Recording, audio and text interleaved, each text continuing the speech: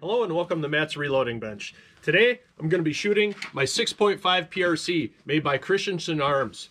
It's the MPR model. I'm going to be shooting 10-shot ladder tests using both Retumbo and H1000 powders and a combination of 4 different primers.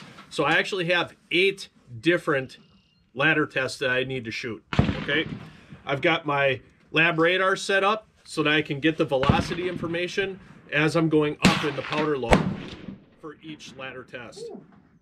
What I'm going to be looking for is flat spots on those nodes to see if there's any areas that I can concentrate on just doing 5-shot groups for 1/10 of a grain increments, where it's going to have consistency across the board, and that way I can really dial in my extreme spread and standard deviation. The first combination I'm going to be doing is the Retumbo powder with the CCI 250 Magnum large rifle primers. I'll be starting at 55.8 grains and working my way up to 58.5.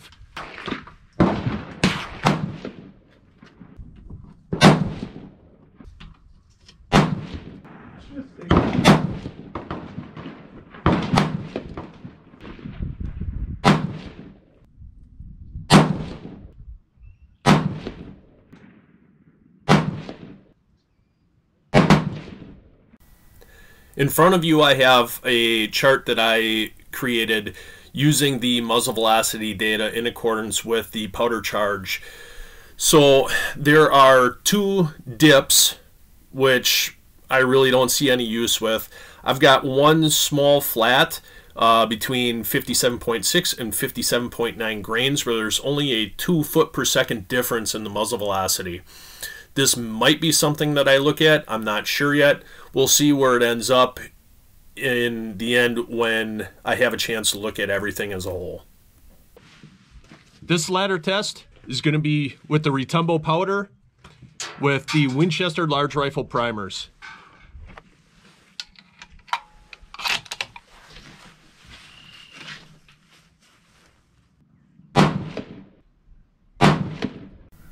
My apologies, I lost some of the video footage, but anyway, I've got a really nice flat at the very low end of this ladder chart, but it's way slower than what I'm hoping to use. I've got a dip at about 2,900 feet per second. Once again, nothing promising, so I'm just going to move on to the next combination. This 10-shot ladder test group is going to be with the Retumbo powder and Federal 210 primers.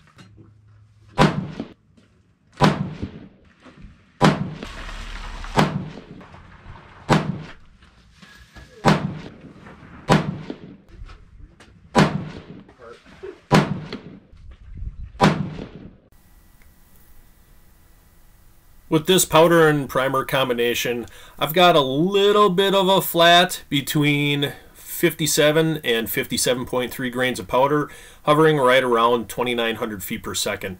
Nothing super promising, so we'll see what we have with the next load group. This 10-shot group is going to be the Retumbo powder with the Federal Gold Match Magnum primers.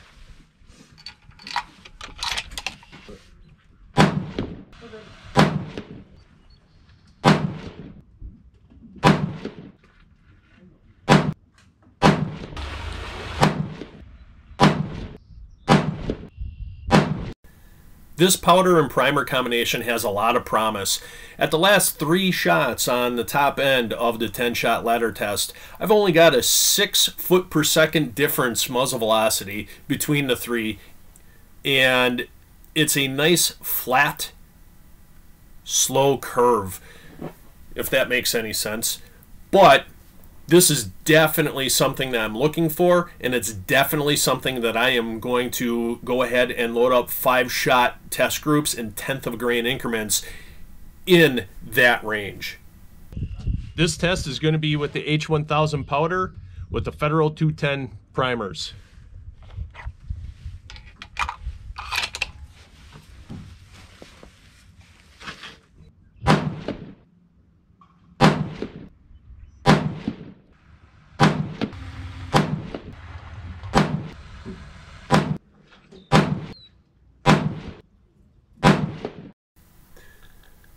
This is the most promising powder and primer combination yet. At the top end, with the last 3 shots, I think I've hit the holy grail. Between the 0.6 of a grain of powder, I've got 1 foot per second difference in muzzle velocity. I can't wait to load this up and see what I can get for standard deviation and extreme spread. This group is going to be with the H1000 powder with the gold match primers.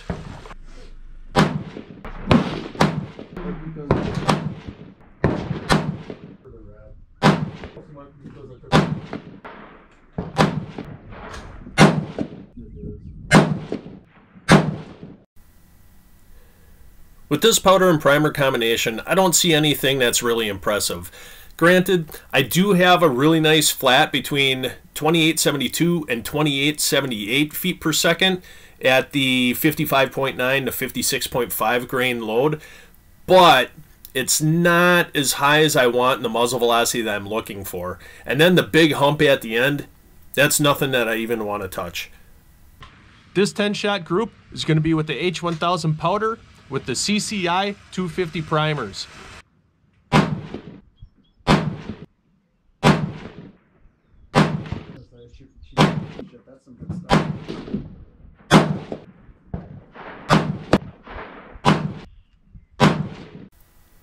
With this powder and primer combination, I really don't see anything too promising within the realm of what I'm looking for.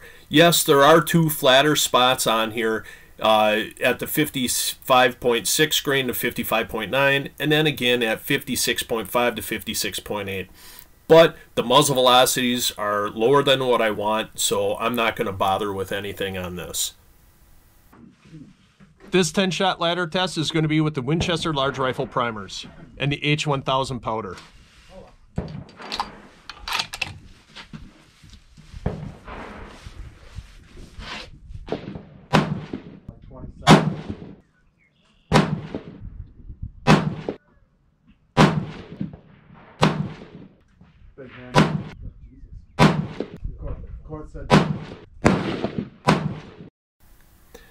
With this powder and primer combination, once again, I really don't see anything promising. It's either going up or it's going down. I don't see anything that would constitute me using my resources to load up any 5-shot groups. Well guys, I've got all the 10-shot ladder tests fired off. I'm going to go down, grab my target, get home, download the data from the lab radar, and see what we have for results. Maybe we can start loading up some 5-shot groups in 1/10 of a grain increments with what we figure out. So now that I'm back at the house and I've had a chance to really go over some of the data, there's 2 loadouts that are very promising. One is the Retumbo powder with the Federal Gold Match large Magnum rifle primers. And the other one is with the H1000 with the Federal 210 primers. The Retumbo had really good results at the top end between 2957 and 2963 feet per second for muzzle velocity, and that's over a span of 0.6 of a grain of powder. So that's a nice slow curve, and I feel that there's a lot that we can work with there. And with the H1000 and Federal 210 loadout, I really think that I've hit the holy grail, because I've been reloading for probably close to a decade now, and I have never had a situation where over 0.6 of a grain of powder range that I've only had 1 foot per second difference in muzzle velocity. So I'm going to be loading 5-shot groups at 1/10 of a grain of powder increments with the H1000, starting at 56.8 grains of powder and ending at 57.3 grains of powder. So that'll give me 25 shots that I'm going to be testing between that range. And with the Retumbo powder, I am going to be starting at 57.9 grains and working up to 58.4 in 5-shot groups at 1/10 of a grain increments as well. Now that I've got all my data together and I know what my plan is going to be moving forward with those two different powders and primer combinations, I'm going to go ahead, get my workbench cleared off. I'm going to have to take my brass and put it through the same 9-step process that I always use. And I will get those 5-shot groups loaded up. And then the next video will be going to the range and shooting the 5-shot groups to see what we can get for standard deviation and extreme spread. Step 1 is depriming all my brass. Step 2 is uniforming all of the primer pockets. Step 3 is deburring the flash holes. Step 4 is going to be cleaning the brass, and while the brass is cleaning, I clean up my workbench.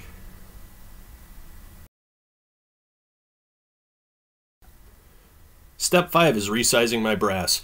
In this process, I make sure that I'm getting about a 2/1000th of a shoulder bump, and I'm resizing using a bushing die so that I get about 3/1000 neck tension to the bullet.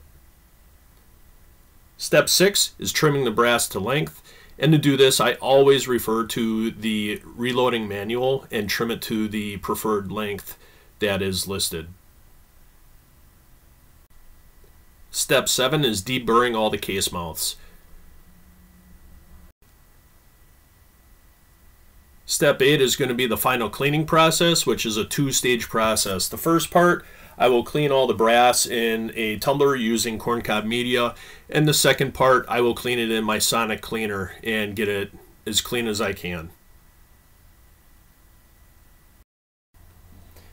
I pat down my brass with a dry towel before putting it on the air dryer. It helps to eliminate water spots.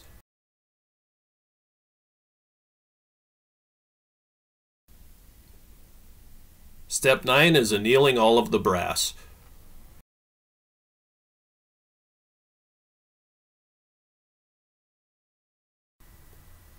Now that the brass prep process is complete, I'm going to go ahead, move on to priming all of the cartridges using the 2 different primers, and I will make sure that I keep them separate on trays so that I don't get them mixed up. As you can see, I've got 25 pieces of brass primed with the Federal 210 primers and 25 pieces of brass primed with the Federal Gold Match 215 Magnum Large Rifle primers. I'm going to let my powder scale sit for about 15 minutes so that it can normalize. I always do that anytime I move it and I'm going to use it.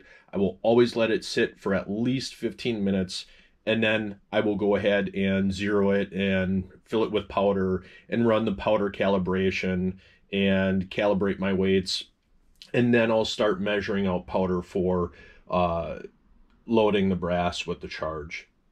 I've got my Frankfurt Arsenal IntelliDropper all set up, and I am going to go ahead and put the powder charge in all of the brass and then move on to bullet seating.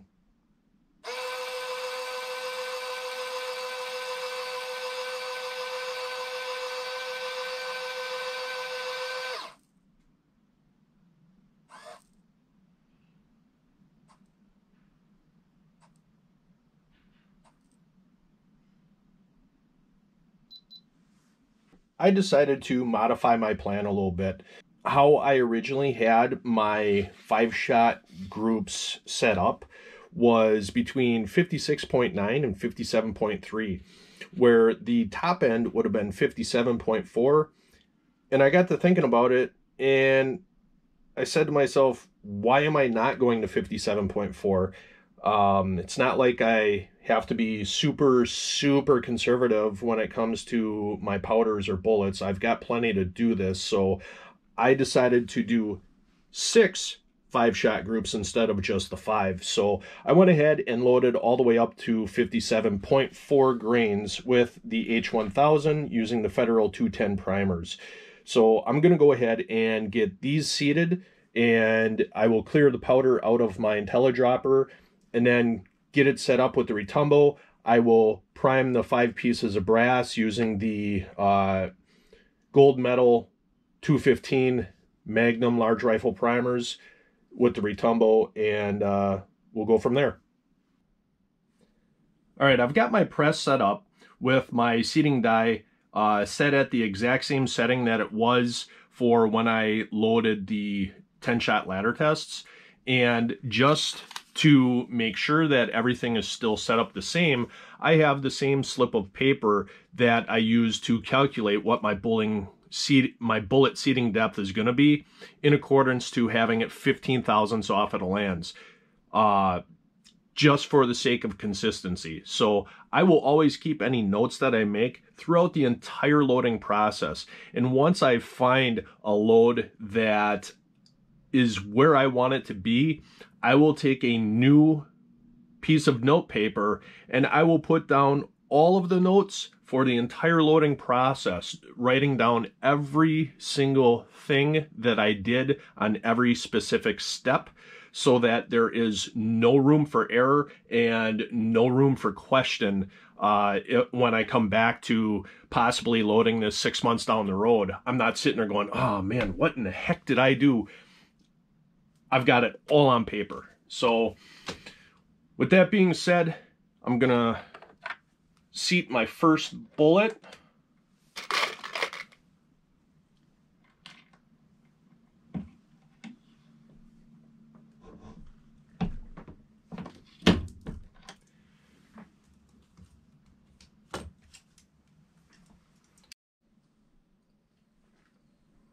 All right, I've got it set at 2.338, which is where we had it for the 10-shot ladder tests. So now that I've got that loaded and the seating die is set to where I want it, I will seat the rest of these cartridges. I've got all the 5-shot groups loaded up with the H1000 powder, Federal 210 primers, loaded between 56.9 and 57.4 grains of powder. And then I also have the Retumbo loaded up using the Federal Gold Metal 215 Magnum large rifle primers, loaded between 58.0 and 58.5 grains of powder here. The next step is going to be getting out to the range and firing off all these 5-shot groups. I'll be using my lab radar again to get standard deviation and extreme spread information, along with average muzzle velocity, because I want to find whichever 5-shot group is going to provide the best overall results, including how big the group size is on paper at 100 yards. Just to recap, I've got everything loaded using the Hornady A-tip 153 grain, H1000 using Federal 210 primers, loaded between 56.9 and 57.4 grains of powder, 5 shots at each 1/10 of a grain interval. Retumbo powder with the Federal Gold Match 215 Magnum large rifle primers, loaded between 58.0 and 58.5 grains of powder. Again, 5 shots each at each 1/10 of a grain increment of powder. So to this point, I hope that you've enjoyed this series for the 6.5 PRC with the Hornady A-tips. If you like my videos, please give me that thumbs up, subscribe to my channel, and hit that bell so that you can get notifications for when the next video comes out. Until next time, shoot straight and be safe.